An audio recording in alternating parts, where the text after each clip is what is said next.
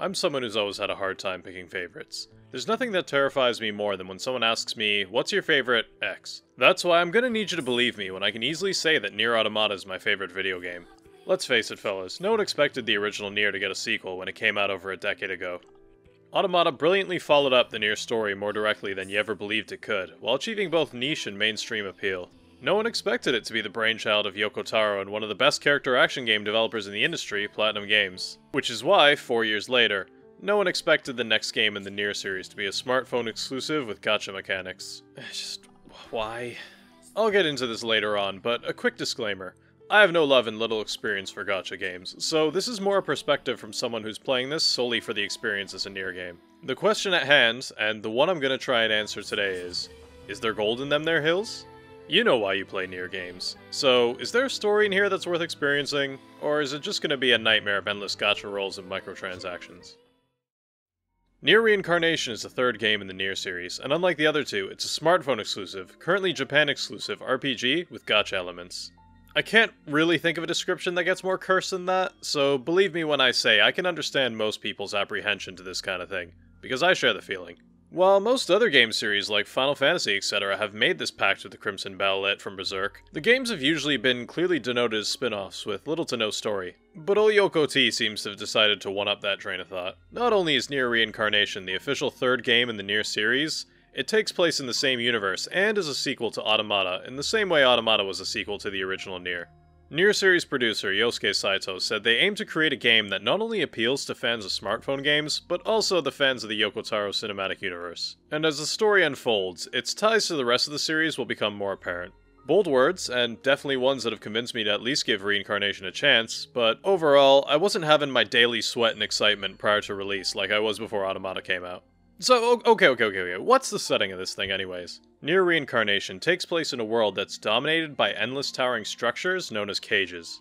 You play as the white girl. Look, yes, I know how that sounds, but that's her name. A girl who's implied to have lost many things. Her voice, her memories, and why she's woken up in this world of cages.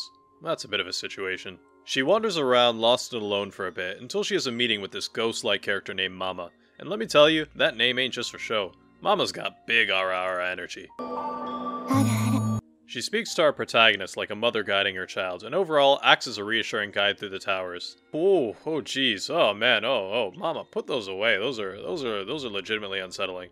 She sometimes even addresses the player directly as well. Like, look at this one loading screen tip where she reminds you to always wash your hands and gargle after you get back home. Mama, is that because of the 2020 thing? Despite being your guide, Mama doesn't seem to be much more knowledgeable about the towers than you are, unless she's holding back. There's an early scene where a giant creature can be seen flying just outside the cage window, and Mama's just as confused as you.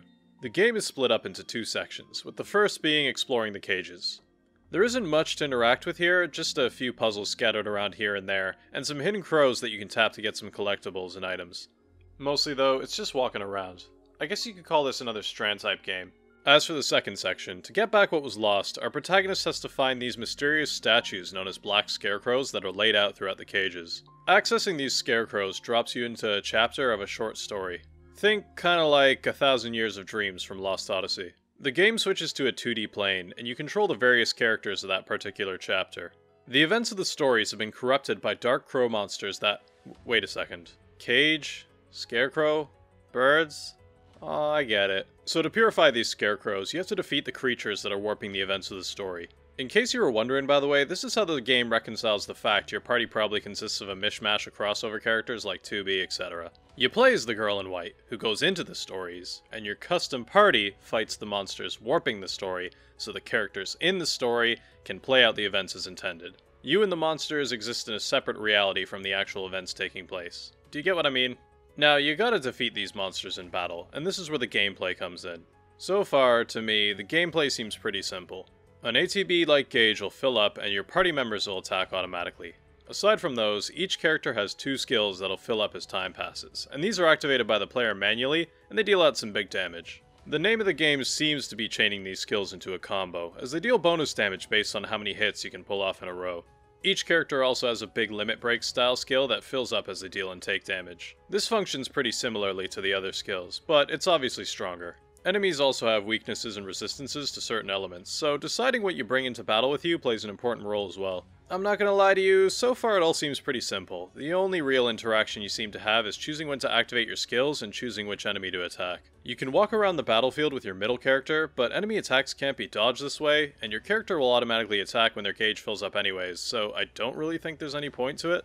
Anyways, once you clear the battle, the Scarecrow's purified and you obtain a piece of a weapon story. Once you've collected all the pieces, a staircase appears and you move on to the next cage. Smartphone games usually have a quick pick up and play loop, and this seems to be the one the game is going for. A weapon story usually takes around 5 to 15 minutes, so you can easily pick it up on the train, slam out a story or two, and then shove it back in your pocket afterwards. Now look, I prefer games that embrace longer play sessions like NieR and Automata, but I can at least appreciate the gameplay loop for Reincarnation was easy to understand right out the gate. As for the visual style, like I said, I don't play many phone games myself, but I was pretty surprised at how good the environments looked. If you had told me this was a Vita game, I would have believed you. The cage sections of the game take place in a 3D environment. You're mostly taking a look at various backdrops and skyboxes as you traverse. It's got pretty good environmental direction, and at least looks good enough to chug the frame rate during full-size battles. Inside the Scarecrows, the game takes a 2D side-scrolling approach, and again, the visual style is pretty impressive. Lots of contrasting bold darks and lights really lend for a unique visual design that doesn't only stand out as wholly unique from the 3D sections, but it looks damn good doing it. Unfortunately, we're probably going to be watching the footage on a screen 10 times the size of my phone, so it's going to look a bit blown up, but it does look a lot less jagged on the tiny screen. I'm also happy to say the soundtrack is great as well. I mean, it's got the same composer as NieR and Automata, Keiichi Okabe, so they didn't pull any punches when it came to sound production in this game. You're probably listening to it in the background of this video, but you've got the same kind of hard-hitting environmental and battle themes, as well as the vocal tracks and themes you'd find in any other NieR game. So, at the very least, even if you have no interest in this game, there's a new fire soundtrack for you to give a listen to in the background while grinding out the Fall Guys Season Pass or something. So that's great. Stellar. So far the game has had a few positive points going in its favor. But I think we're forgetting something. I've got some good news and some bad news for you to hear. Which one do you want first? Alright, let's bite this bullet and tackle the bad news.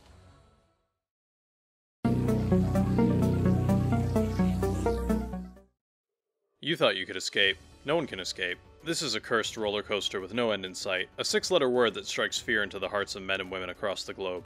I'm talking about gatcha. A made-up slot machine where the prizes aren't real and the money is. You could write a novel the size of War and Peace about gachas. Some people like them, most people dislike them, but I mean, I don't think any game has benefited from the addition of a gacha slot. However, I'm also a realistic man. I know this game is free, and free games need a way to recoup costs. As someone with minimal experience in the world of rolls and pulls, what I want to know is, can you still have a worthwhile experience with this game, despite the gacha elements? Well, first, let's take a look at simple economics. Gems are the currency you use to roll the wacky woohoo treasure slot, and this is my total after finishing the tutorial, about 18,000. Now, obviously, there are currently new release campaigns and new player campaigns that gave me a slight edge. The slot machine costs 3,000 gems for 10 rolls, and you're guaranteed a rare item if you do 10 at a time. Well, okay, that means I got about 50 rolls right out the gate. It seems like you can earn gems through challenges, so you've got a drip feed after your initial stockpile runs dry. The current premium gacha theme is a NieR Automata collab, and I mean, it's if I'm not going to spend my gems on that, right? So, let's take a roll and see what we get.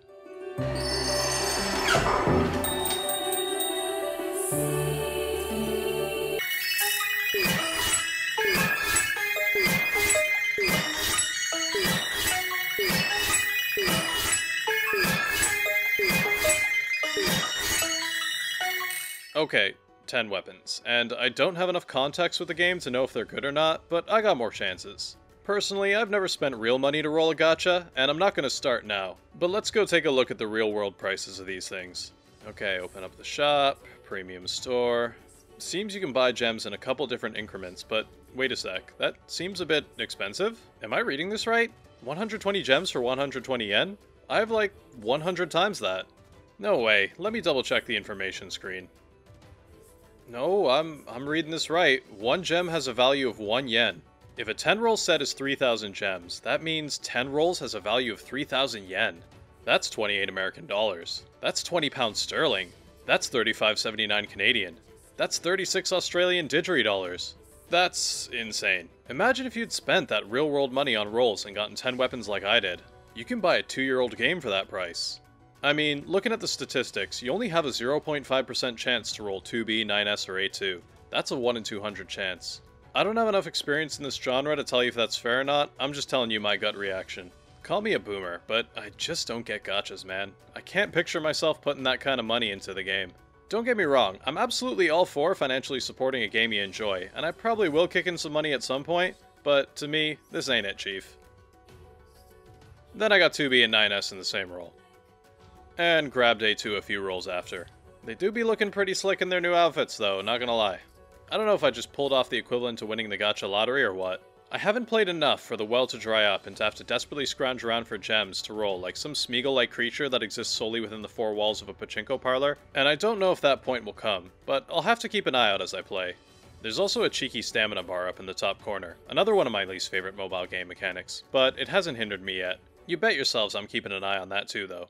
Now with all that out of the way, let me segue into the good news.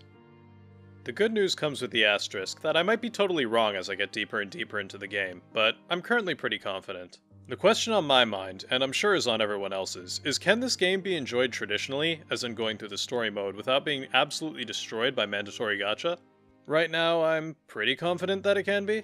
The gacha seems to just be for characters and weapons. Main and side quest content, as well as the NieR Automata collab quest, isn't locked behind the gacha, it's all done through playing the game like you normally would. It makes sense to me that the 4-star characters like 2B and 9S are stronger than the one the game gives you as you play, but you level up all characters as you use them, so the question is that strength gap so significant? Well, I don't know. I can definitely tell my 4-star characters are stronger, but I don't think the game would be an unbeatable grind-filled slog without them. I ran into a difficulty spike around the 3rd chapter, but I solved the problem by feeding 9S some magic candy. Yeah, he likes it, trust me.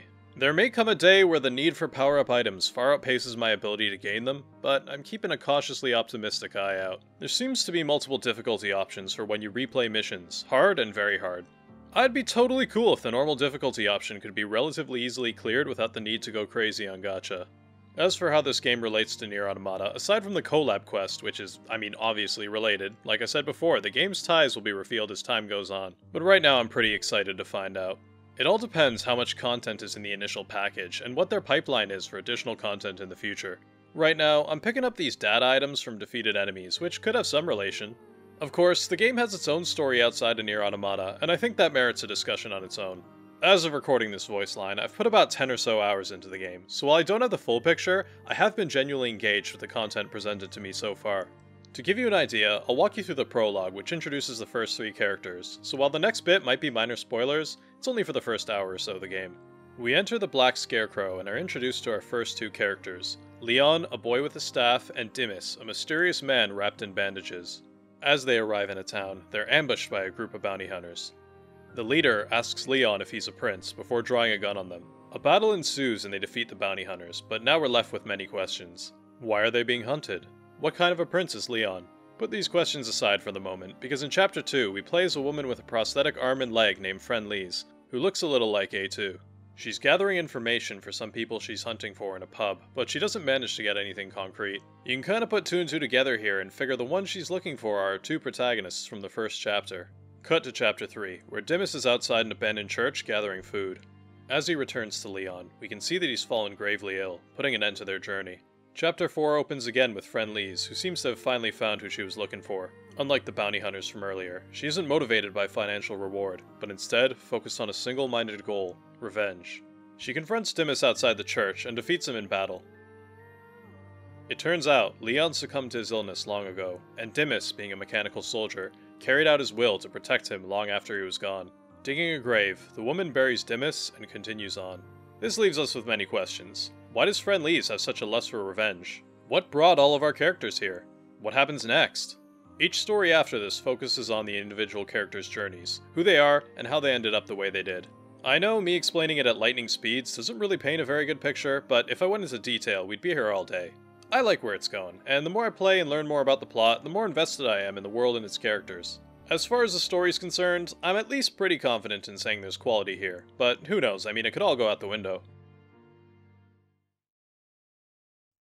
So, those were my first impressions in NieR Reincarnation. That dragged on a bit longer than I expected them to, but I figured it's best to be thorough. I wanted to make this video because I know most people don't have access to the game yet, and it being what it is, I'm sure a lot of people were wondering if it's even worth paying attention to when it finally does come over in English. While everything I say comes with an asterisk that reads, so far, I'm at least pleasantly surprised with the direction this game is going.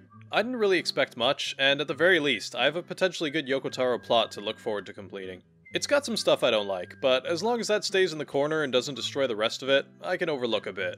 By the way, even in these early stages, I can tell the game is full of Yoko Taro-isms.